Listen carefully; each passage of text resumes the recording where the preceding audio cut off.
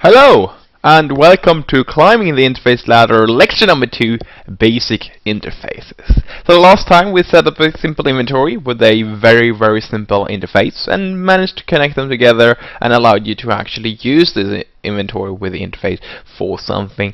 But, you know, the interface itself was very simple. We just drew one simple rectangle. That was the only thing we did.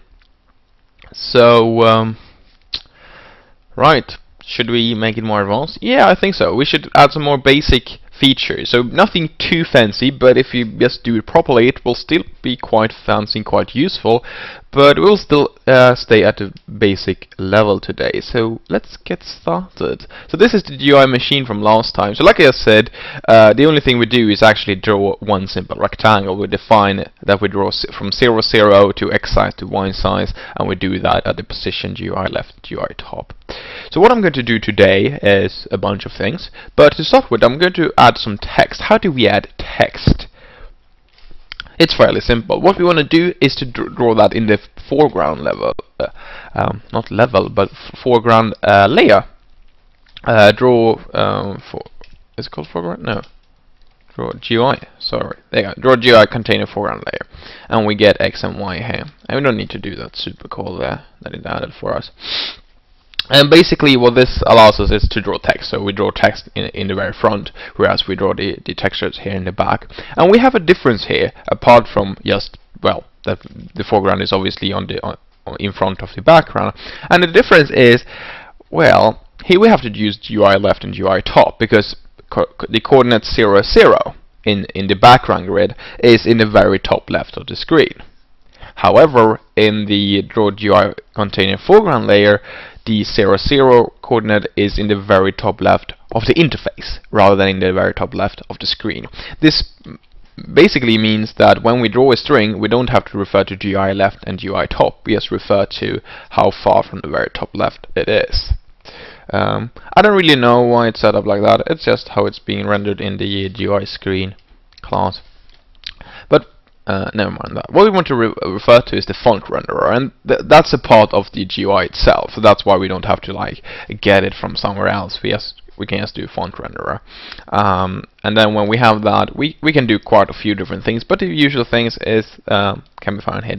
Not draw split string. We'll take a look on that later on. But what I want to do is just draw a normal string. And what we have is 4 different parameters, where we have one string, and that one is simple. That's just what we want to type. So silly machine, there you go. Then we have the x coordinate, and like I said, we don't have to do anything with GUI left. So by typing 8 here, that means we have 8 pixels from the very left of the interface, where the interface starts. And then I can add a 6 here. For the y value. The last one is the color, and believe it or not, that's actually an integer, and how we define it is something like this. There you go, that's a gray color. So by adding 0x here in the beginning, we're adding the rest as a hexadecimal value, and by adding 40 40 40 here, it should be 40 40 40, it's going to be a gray color. We'll touch a bit more on that in course 6 when you talk about binary and stuff. But if you don't understand how to define a color, just make a quick Google search about hexadecimal colors, because that's basically what this is. So we just define it like that. So it basically means that we have, that's the red part, that's the green part, and that's the blue part, and then we well, basically put that together to a color like that. So a gray color there. Okay, so that's basically it. That's how we draw strings. Done. Like I said, we will take a further look later on, like draw split strings, and we'll take a closer look on the color as well later on. But that's how we draw strings. So now we have a silly machine title there. What I'm going to do next, before we actually test this out, is to create a button as well. It's nice to be able to click something to do something. And what I'm going to do is we head over to the blocks here, so block machine. You might remember from the last time that to open the interface, I had to remove the functionality that we did before when we right click, and this is the disabling code, the code we use to disable and enable the machine itself. So now we can't disable it anymore. So it would be very nice to have a button in the interface that does that for us instead. So let's get going. How do we add a button? Well, we need to do that in init GUI here. And what we can do here is just specify the buttons we want. But just to make sure, we need to clear the list of buttons. So if it tries to initialize this again, we're not going to get the old buttons or anything. So just clear the list of buttons. Button list.add, and now it's just a matter of adding a new GUI button. So that's what it's called. And what we want to do here is specify quite a few things, and the reason is, of course, because there's quite a lot of things to specify. The first one is the ID. We want an ID for this button, and then we want 4 parameters telling us the size and the location of it, and finally we want the text. So the location here, the X location, I want to refer to where the interface starts, and then 100 pixels to the right of that start. Then I want a similar thing with the top, so I refer to GUI top plus 14, so that's 14 pixels from the top. And what I want to do then is just define the size. I'm going to go with 60 times 20, so 60 in width and 20 in height. And finally I need to give it a text, disable. And by adding it to the button list here, I'm actually making sure that it's being rendered. Maybe we should import that, so Ctrl-Shift-O for that. And there we go, that's a button. You don't need to specify anything more to make it render and be fancy there. But of course it doesn't do anything. We need to add some functionality to it, and what we will have to do here is override another method called actionPerformed.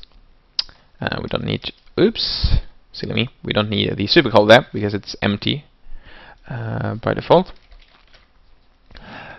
And when I remove the supercall, so I've actually made sure that it doesn't do anything. Here we will have to have the supercall, because otherwise, well, you can try it yourself, but the interface is going to look very weird. But in this case, it doesn't do anything in the superclass at all, so we can just override it completely. So when we have the button here, that's the button that is being pressed. So as soon as a button is being pressed, it's going to be sent to us here. So what we can do is just check that, alright, if that's the button we want, then we can print clicked. So obviously this is not what we're going to do in the end, yes, print clicked. But it's a good start. So let's start in Minecraft and take a look on the font here, that all the text that we draw, and also how the button looks, what we're doing, well, what that does in the game. So I'm just going to start the client here.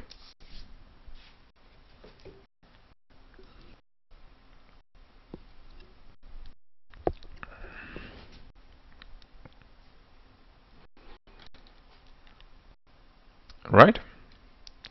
I'm going to join this world here, which is just a flat world with a simple machine here. So as you can see, we have the silly machine here. Yes, because, well, I said draw silly machine. I can move it out here. Draw silly machine at 8.6. That's the coordinate there, the top left of it, and then with the gray color. And actually, the color 40-40-40 is the one that vanilla interface actually use. So if you want the same color, you can use the OX 40-40-40, or you can use any other color if you want to. We're going to use another color later on as well. And then we have the button here, and if I click it, you can't see it, so I will have to go into another view. But if I click it, it's going to say click there in the bottom. Okay, so it detects that I click it, but, well, it's far from done. So let's close that and zoom in again. So we have a problem. What's our problem?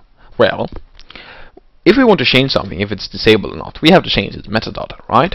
That's what we had from the last course. So if you didn't take that course, basically, if we want to disable it, we want to change its metadata. Now you know that. But we can't do that from here. Why? Well, the interface does only exist on the client side. And, well, we need to change the metadata from the server side. So that's our problem. So how do we want to do this? Well, we need, of course, to send the information to the server that the user clicked the button, and to do so I'm going to head over to the packet handler that we've had before and used for the spaceship triggering when the player wanted to drop a bomb. But like I said last time, that was the last course as well, so If you didn't take that course yet again, you can just follow along anyways. But I want to send a ship packet here to tell the player to do something specific. Well, the ship to drop the bomb basically. But now I'm already using this pack handler to its maximum. So what I will have to do, which is a proper thing to do, is to like write, let's see, write byte, and for instance, write it like so. So now I'm telling it this, when I drop a ship packet, that's sort of type 0, and when I drop something else, then that's another type. And I am actually just going to copy the whole thing here because it's going to work pretty much the same. Set button packet. But what do I want to send here? Well, I want to send the ID so I can have multiple buttons. And here I want to just send a 1. And the reason why I want to send a 1 there is so we can distinguish it from the ship packets. So we can just read the first byte we get and check if, well, if it's a ship packet for dropping bombs, or a button packet because someone just clicked a button. So yeah. But then we need to write a byte here as well. The ID, sorry. Okay, so I failed to send button click packet. There you go. So we're just going to send it using the channel that we have there, and we will receive it up here. But how will we know which block that clicked it? Well, which block that owns this interface? We obviously need to change that block and not every machine block that we do have. So it would make sense to maybe get the tile entity here when we tile entity machine like this, and then do something like this: data stream dot write int machine dot xcode. We haven't imported tile entity machine, that's why it's telling us that it's wrong. And just go like this. That would make sense, right? But because then I can use it later on. I need to spell machine properly, so I can refer to that, read it, and just get the tile entity there. Yeah, that makes perfect sense, but it's completely useless because we don't need that. We can do it without actually having to send any information about the location. I'll show you. But this would totally be possible. There's nothing wrong with it, really. But if we can avoid it, then there's no reason why we would have to send that information as well. So when we head over to here on packet data where we receive it, what we obviously will have to do is read which type of packet we have. So for the ship we send a 0 to start with. For the button, well, another type of packet, then we will obviously send a 2 and a 3 and a 4 and so on. So the first byte is telling us which type of packet we do have. Some sort of header there. So the first thing to do is byte packet ID equals reader dot read byte. Okay. And then it's just a matter of making a switch here. So packet ID case 0, and then we can just add this old code from the last course when we dropped bombs in here. And then it's just a matter of adding another case. There you go. So now we can handle our buttons here. So how do we do that? How do you do that without knowing where we are? You know, we don't send along well, where this should happen. We only send along that it is a button packet and which button we have. That's not enough, is it? Well, I just said it was enough, so hopefully it is. What we can do after, of course, we get the button ID. That's the next byte we write, right? So we have the 1 there, and then we have the ID. So it's just a matter of doing button ID equals reader dot read. And as you can see now, I'm actually reading different things depending on the first value, and that's totally fine, because that's basically what it is. If we write a 0, then we want to write an int, so therefore we can read an int afterwards. If we write a byte to start with the value 1, then we want to read another byte afterwards from here. So that's that one. So we get the button ID like so. And when we have that one, what we want to do is the following. This thing.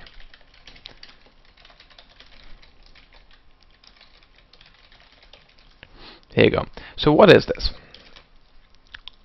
Import the inventory.container one. There you go. So when you open an interface, we've seen that when we open an interface, we do that on the server side. That we check that the world is not remote. That's the server side. We open it on the server side. What happens when we do so? Let's check the GUI handler. Well, on the server side, we create a new container. On the client side, we create a new GUI, which creates a new container. We have the container on both sides. What this is meaning is that the server side will still know that the player has this container opened, because it happened on the server side. So therefore, we can just ask the player, which is your open container? Like, which interface do you have open? We won't get the interface itself, we will get the underlying container. Because we do automatically get which player that sent the packet, so we can do specific things for that player.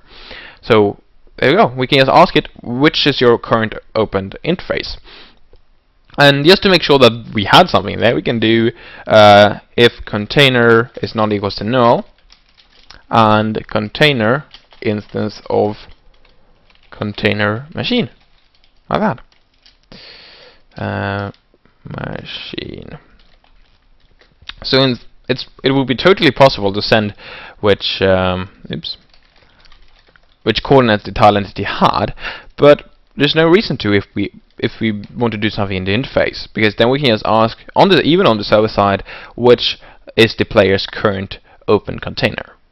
Because when the player has an interface open on the client side, it will still have the container open on the server side.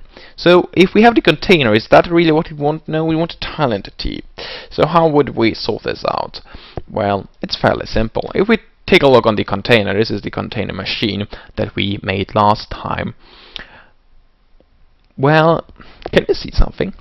I can see something. I can see that we have the machine here, and we save the machine to here, like so. So we're going to store it anyway. So we can just add a method here, public tile entity machine get machine return machine. There you go. So head over to packet handler again, and now it's just a matter of doing this tile entity machine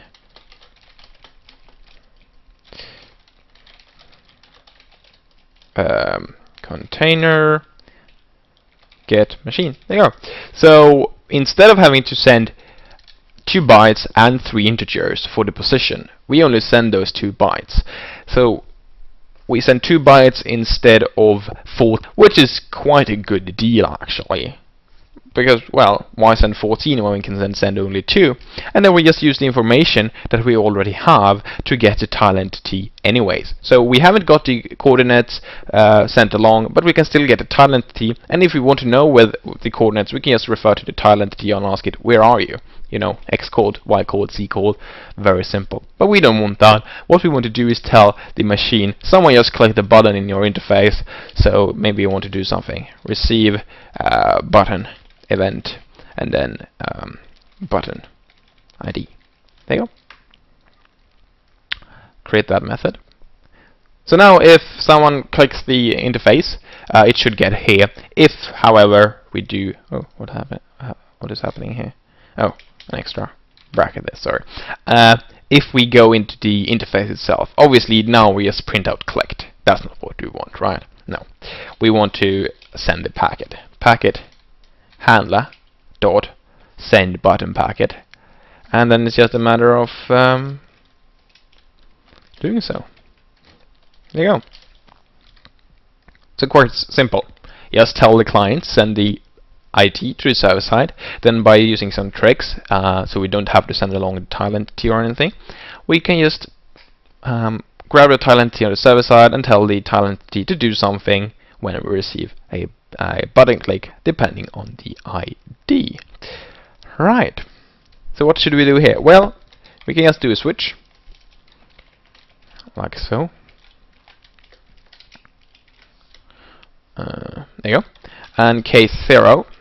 So in case of the first button, then we want to do something. And if we head over to the block, we have this code. This is the exact code that we wanted to basically replace, because we want to be able to enable and disable this block. And to do so, we can just steal this code. We'll steal it. It's our code anyways, and put it in here, like this. Obviously, we will have to do a few differences. we will have to refer to it as world orb. We will have to refer to X code, Y code, and so on. Yes, because these are called this differently here. Code, Y, X, and world orb. There you go. So we send the information to the client. Oh, well, no, not to the client, from the client to the server, and then the server is going to execute that, change the metadata, and then the client will see that. So let's see how this looks like.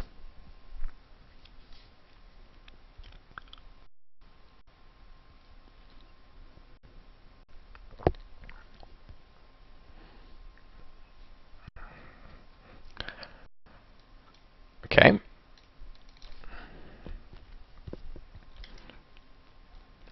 Here we go. So as you can see, it's enabled. That's the text there on top. It's going to go gray if it's not disabled. Well, when it is disabled, sorry. So if I hit disable now, it's going to be gray. If I hit disable again, it's going to be enabled and be black. So it's always says disable. So that's maybe not the best thing, because basically we use it for enabling things when, well, otherwise.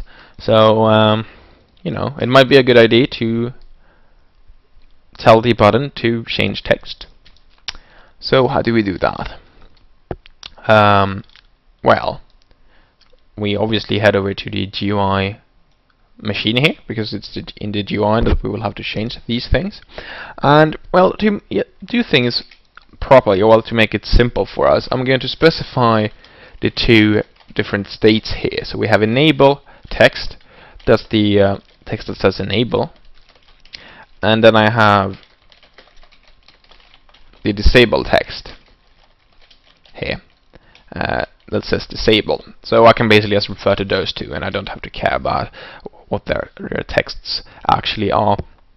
And well, then it's just a matter of defining which we should use here. That's the first step, at least. So what we can do is just get the machine, but we can't. We haven't saved it. But it's very easy to do. We have it there anyways.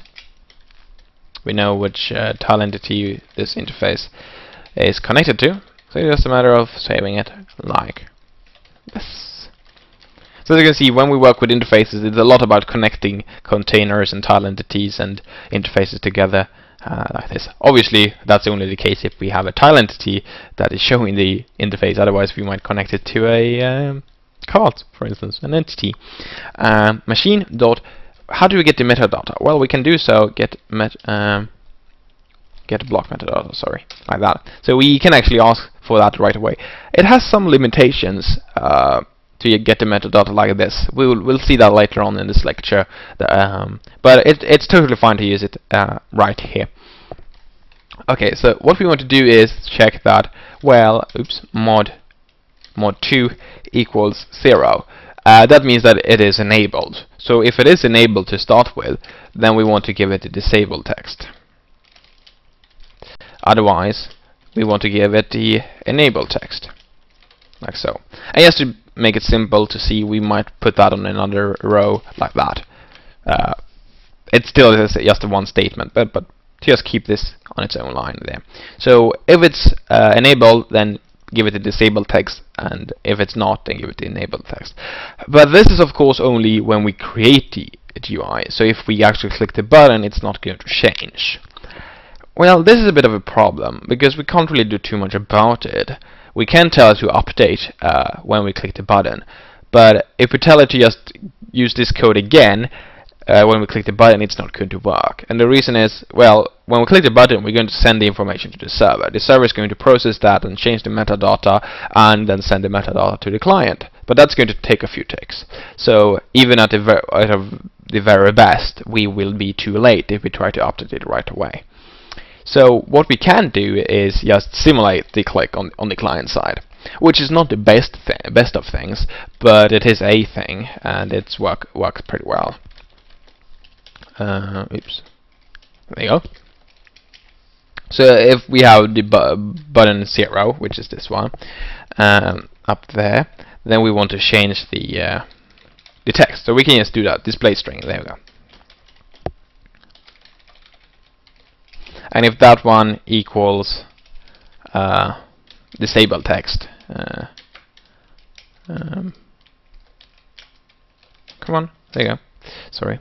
If that equals disable text, then what we want is enable text. Otherwise, we want to disable text. So I just swap these back and forth. And well, this is not the best way to do it, because now if I have two players, me and my friend is watching it, taking a look in the interface, and I'm clicking the button, my friend won't see that the text updates. It will still work properly, so if the player clicks it, it's going to do what it's supposed to do. So if I clicked it to disable, then the friend can enable it even though it says disable. So it's not the best of things to do.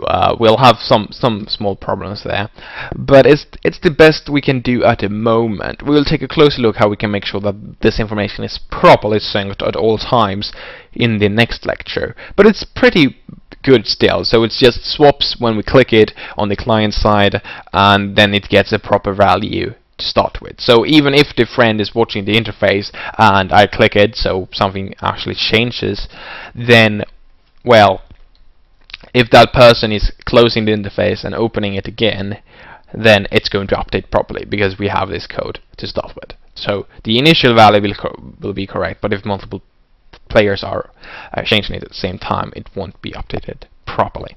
So that's a bit of a drawback here, but like I said, we will take a better look at what we can do instead in the next lecture. But for now, it's totally fine to do it like that. Let's take a look.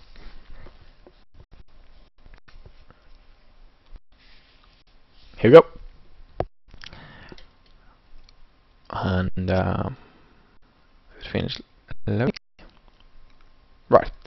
So I'm just going to open up, and when we click the button this time, we can see that it's changing. So now I have it's already disabled from the start because, well, we obviously left it like that last time. So now if I click it, it's going to say enable, just because it checks the metadata, and if you realize, oh right, it's already disabled, maybe the button should say enable instead. And then when I click enable, it's just going to change over to disable. It's only going to do that for me, but that's good enough when I play on my own. But if multiple players are activating the interface at the same time, we will have some issues there, but just graphical issues. So there, sweet. I think it works pretty well. Sweet. So what's the next step? Well, let's take a look on the interface that I have prepared. If you want to use them yourself, you can just find them in the source code on the lecture page, or if you're watching this live, I posted them there earlier in the chat. So what we want to add, oops, not that one, assets. So the textures I have here is a bit different from the last time. I'm going to use machine 2 later on, but for now I'm going to use machine 1. There we go. As you can see, we have the normal interface that I had last time. We can zoom this a bit. There you go. Like that. But I have also added some things down here below the actual interface, and this is sort of how you do things when you want to do them dynamically change things. You have the part that you always want to draw, and the reason why these things don't show up is of course because I define what I want to draw. I define what rectangle I want to draw. We can take a look on that here. Where is it here? Look, I'm just drawing from 0, 0 to x size and y size, and those are specified like this. So I don't tell it to draw everything. That would be ridiculous. I just want to draw the main interface. So these things will still be in the texture file, but they won't well be shown with the normal rectangle. And like I said, this is how we draw interfaces, because now we can refer to those three and draw them on the interface. But we don't have to draw them all. We don't have to draw them all the time. And as you can see, one is an arrow for the arrow card, one is the border for the border card, and one is the cross for the cross card. So basically what I'm going to do is draw the appropriate icon depending on the type. So let's close this for now. There you go. And we're going to do that in the background, of course. And we don't have to bind the texture or anything, because we've done that already. So since we set the current texture there, it's going to be the current texture until we bind something else. So we don't have to do that again. So what I want to do is get the type to start with. So which type do we have? And it's fairly simple. That's just the machine dot get block metadata like so divided by 2. So that's which type I have. The type 0 is the blank one, type 1 is the the arrow, type 2 is border, type 3 is the cross. So what we want to do is, obviously, we want to draw it if we have a type that is not blank. There's no reason to draw a blank type, because, well, we didn't have an icon for it. Like that. And how do we do this? How do we draw something dynamic like this? And there's nothing special, really. When it comes to interfaces, you have some core mechanics, and then you just use them in smart ways. So when we want to draw the correct thing here, the thing we want to do is just specify where do we get it from. And that's going to be 20 times the type minus 1. And why is that the case? Well, if we have type 0, that's the blank one, we're not going to do this at all. If we have type 1, that's the arrow one, we saw that the arrow was to the very left in the interface, in the texture sheet, sorry. And, well, if we do, if we do 1 minus 1 times 20, that's 0, so therefore we start at the very left when we want to draw things. We saw that the border was the next one, and border's type is 2, so then we have type, that's 2, minus 1, that's 1, times 20, that's 20. How big is one of these textures? Well, they are 20 by 20, and that's exactly why I have 20 here. And if we have the cross, then we have 3 minus 1, so that's 2, times 20, that's 40, so that means we get the next texture. So if we want to draw it dynamically, so we just change icons, or well, change parts of the texture, depending on, well, a variable of some sort, in this case the type, then we can very easily do so. We just define where we want to find the texture. The source of y is quite simple as well. We just want to get that from the y size. And that's just the just because I place it just below the size of the interface itself. If I place it somewhere else, I would obviously have to define the source y in some other sense. But when we have it like this, we can draw textured model rect like so. And we already have defined a few things. I've told you that it was 20 by 20, no matter what.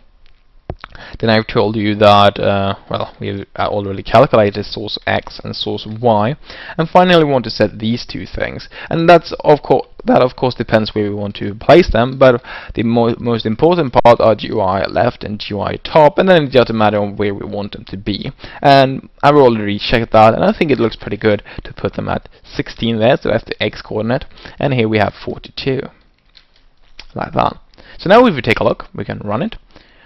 We'll see some things, I hope. Here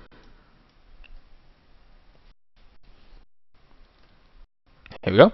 So what we will see is when we change the type, we'll see that that is going to show up in the interface. It's not going to say anything or something, but it's fine. At the moment, nothing is showing up here, and hopefully that is because we haven't set a type with these type cards. I'm just going to grab some of those.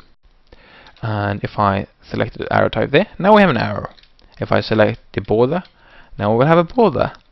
And finally, if I use the cross, we will have a cross. So as you can see, it's very simple actually to draw different things depending on a variable of some sort of value. In this case, the metadata, we're using that to define a type, and depending on the type, we want to draw one of 3 textures inside the interface there. And the only thing we do is just, well, we calculate where we should start drawing, where is our source location, and since I have 3 icons in the texture sheet, I can just refer to them. And the icons themselves, they were placed sort of like here when it came to the interface, the interface's texture sheet, and therefore they won't be drawn normally, just because, well, we have defined it to only draw this rectangle here when it comes to the normal part, and then depending on the type, we're drawing some things on top, like that. But, well, just the plus like that, or the border, or the arrow, isn't really too nice. Maybe we should have some text nearby here. So, like I said, we're supposed to take a further look into the texts, so that's what I'm going to do now. Because, well, we can obviously add multiple ones. And now I'm going to add a few different versions of this, but to start with, we're going to do it like this. We want to type data like this. And divided by 2, of course, so that's our type. And what we want to do is grab a string and then print it all out in the end. And to do so, you should know this. It's font renderer dot draw string, and then we give it the text, that's str for string, and then obviously the location. And of course, you need to sort of check what looks good here, and it's just a matter of taking using the values you think is correct, and then just launch the Minecraft instance to see if it actually looks good and make some tweaks there. But I've already done that, so to spare some time. So I've set it to 45, 48, and that looks pretty good. So that's going to be to the left of the icon that we have. Now it's going to complain because we never set a value to the string. So that's understandable, I guess. Okay. So if the type equals 0, that means that we don't have anything, any selected thing. That is, no type selected. So then I want to draw that, draw the string, no type selected. Otherwise, what I might want to do is draw how many anvils do we need for a drop. Remember, if we give it a redstone signal, then we're going to drop some anvils in the appropriate shape. And we can just tell it like this. So int count, and what we can see, I can do switch here, even though a switch is not the best thing to do, but that's at least going to show us what's going on here. So if I do a switch of the type, what I will see now is that for the case 1, that's the arrow, we want to set the count to 5, like that. For the case 2, and actually case 3 as well, we know that, so that's the border and the cross, both of them are using 12 anvils, like that. So as you can see, it's not the best thing to do to use a switch. So what we could do is just remove it here and do if type equals 1, then count equals 5, else count equals 12. But of course, if we had more bigger span of these values, then the switch might be better. But at the moment, we just have two different values. If it's the arrow, we have 5, otherwise we have 12. And then we can just use this count here. Requires count anvils per drop, like that. And it's just a matter of starting it to see. So now we can draw different things, different strings, depending on the type as well. Not a problem there, it works the same way.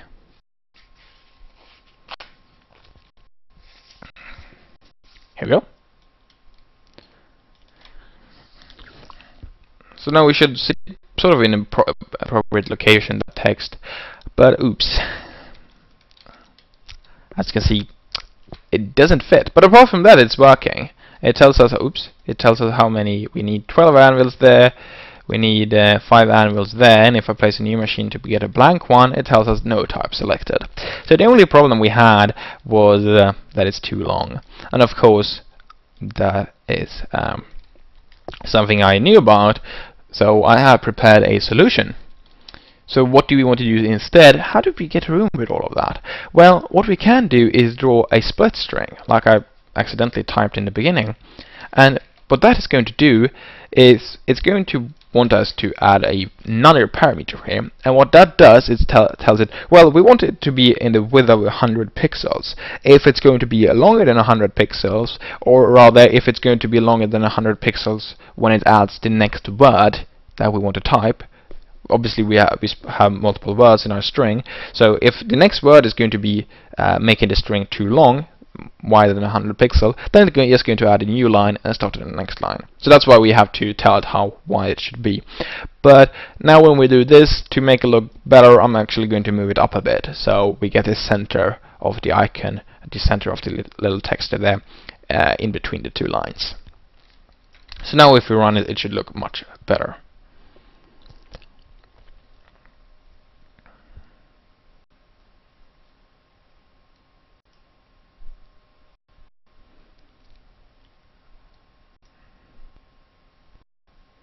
Here we go. And come on. There you go, and boom, there you go, much better. So now it realizes that, oh right, when I'm trying to type per here, then it's going to be too wide. Obviously it's not going to be too wide for the interface, but too wide for the 100 pixels. So if we wanted more to fit on one line, we could just set the 100 pixels to be, well, like 120 or something like that, and it might be over here rather than here, as the border is. So, there you go. Now it looks better. But like I said, of course we could, if we wanted to, make it go a bit further here, but I'm going to use this space for something else later on. So, what do we want to do next? Well, what I'm going to do is draw it in a different color. We can use multiple colors, no problem. And how that is going to work is the following. I want to have a Boolean value defining if this is invalid or not. Boolean invalid. And by default I'm going to actually set it to true. And here we go. So if it's invalid, what I wanted the color to be set to is I prepared a red, neat red one. So D300000. So yeah, this is a red color. It's not the brightest of the red colors, but it's pretty bright. And what we have here is the red part, and then we have no green and no blue, like that. And otherwise, if it's not invalid, then we want to use the default color. But like I said, more we will touch hexadecimal colors a bit in the bits and pieces course, but otherwise just make a quick Google search about how you can type hexadecimal colors. It works the same for like HTML and things like that. So then I'm just going to use color in here, like that. So now it's always invalid. Well, the color is always going to define it as invalid. But how do I set it to be sort of valid? And what I'm going to do here is simply set it here. So if machine.getAnvils, so I want to get the amount of anvils from the machine. Anvils, if that is greater than or equal to the count, that means that we actually do have enough anvils for this drop, and therefore we can set invalid to false to use the normal color. Seems like it makes sense in my opinion, but of course we need to define how it gets these anvils. Like this. Right? So how do we calculate this? Well, it's fairly simple. Int count, so we set that to 0, and in the end we want to return it. But of course we need to increase it by the amount of anvils we do have. It's fairly simple. Yeah, we've seen similar things before. We just loop through all the items in the inventory, all the indices at least, and then we get the stack at that specific location, like so. When we have that, what we want to make sure is that the item stack is not null. And just to make sure, we can check that the item is valid for this specific slot. It should be, but we don't know for sure. Someone might have been able to put something else there that is not an anvil. So if that's the case, then we can just increase the count with the stack size, like so. So that's a very simple method for just calculating how many anvils we have. We loop through all the items that we do have, like so, and if we found an item that we double check to be valid, then that's obviously an anvil, increased by the amount of anvils we have in that stack. So if we have a stack of 64, we obviously add 64 there.